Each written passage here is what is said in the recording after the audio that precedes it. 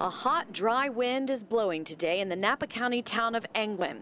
So PG&E shut the power off here to try and prevent a wildfire from starting. But most people here are now prepared for this. We are without power. It went out this morning. I'm not sure what time. I was asleep. And we have a generator. I don't have it on, but we have it available. It wasn't always this way, but the threat of fires, evacuations, and power outages keeps happening. Things are changing.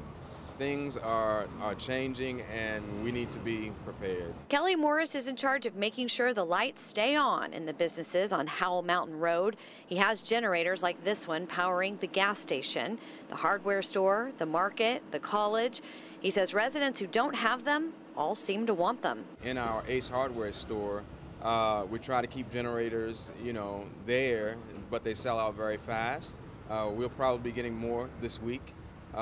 Because every time we get them in, people buy them. But generators were not meant to power distance learning. That's why this mom has her 3 kids in the car. She has a generator at home, but says it's only strong enough for basic appliances. I came here to the parking lot hoping to go to the laundromat and get some internet service. They're closed today, but I know the college has Wi-Fi service, so we're signing on as a guest, getting them going on their Chromebooks in the car. She lost power at 9 o'clock this morning, right when school starts.